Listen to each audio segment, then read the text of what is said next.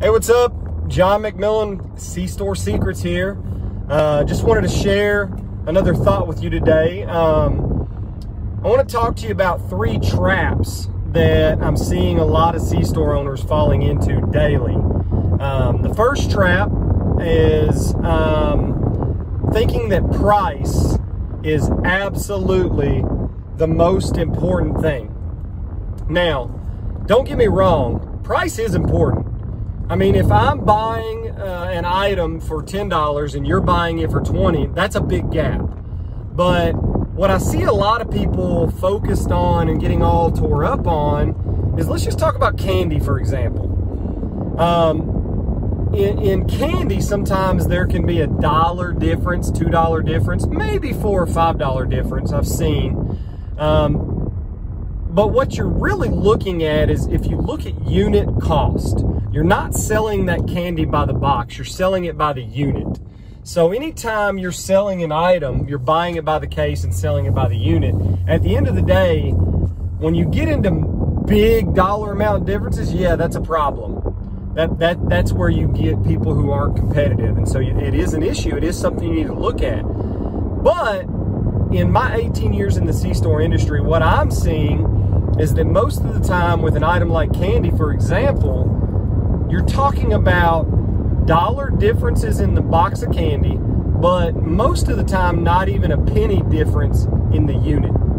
So if you're focused on candy price, and let's just say on a standard candy bar you're paying 66 cents, I don't know what the cost is, I'm sure it's pretty close to that right now, but if you're paying 66 cents and you're going to argue with somebody over $1 or $2 on a case of Snickers so that you can be paying 65.5 cents, what are we doing? Why are we wasting that time? If you negotiate on a 48 count box of candy to save a half a penny a bar, or even a penny a bar, what have you really gained? You gained 48 cents. You gained 48 cents. And how long did you have to argue and fuss and fight over $1 or $2 a box and save 48 cents? Is the time really worth it? If you will just focus on selling more product, you will actually make more than the time you waste on arguing over half a penny. So that's the first trap that I'm seeing a lot of folks fall into. The second trap is focusing on bad customers and changing your business for bad customers. Let's just be honest.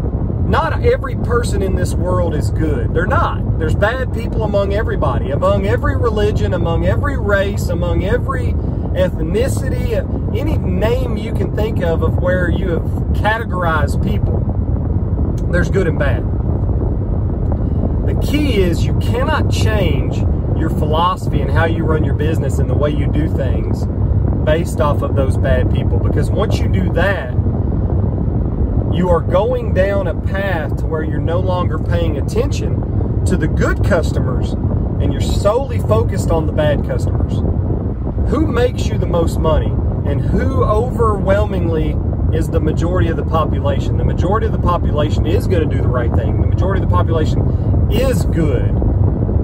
And the laws that we follow in this country are mainly focused and written for the people who are going to break them, which are few and far between. And so I'm not going to get into a big debate of the population of prisons and all that stuff. But when you look at the people coming in and out of your store, unless your entire retail strategy is drawing bad people in, and there are those out there. There are C-stores that maybe unknowingly have focused on bad customers. So unless that's you, if you will focus on the good customers, you will bring more good customers in. And I will give you a little tip on that.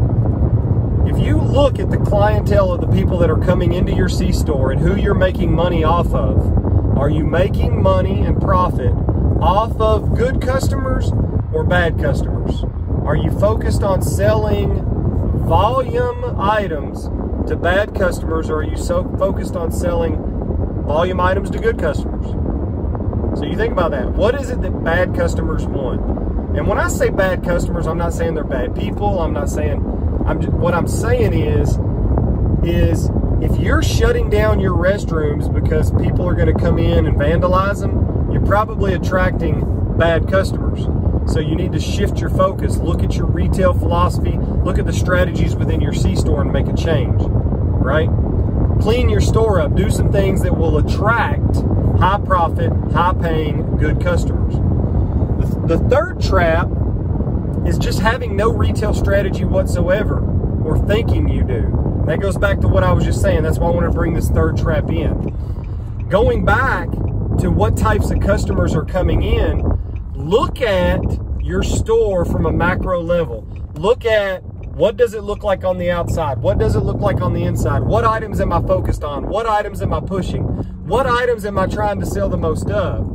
And within that, you will find your retail strategy, and you will identify why you have the clientele that you do. For example, I know that vaping and all these flavors and all this stuff is popular. But how far down the rabbit hole do you want to go? When you look at successful large chains, they have some of these items, but they aren't trying to be the lowest, the most cost effective. They aren't trying to have a gazillion flavors and everything that you need. They're taking the high end, 4 or 5 popular flavors, and they're selling those so that they have it. And they're keeping their focus on coffee, food,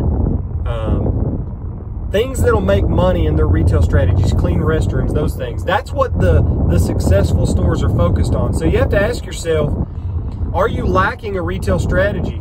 Have you focused your retail strategy on attracting customers that really aren't going to buy high profit items? And again, I'm not going to get into debates. I know that there's money to be made in these vapes and e-cigs or whatever you call them. I don't know. I don't even use them. But if you really want to serve your customers at the highest level, you have to start focusing on the high profit items that create loyalty.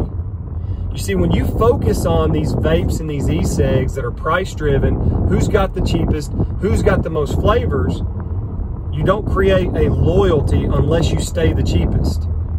And if you stay the cheapest, you think about that, that's a race to the bottom. There's only going to be one 100% lowest price person.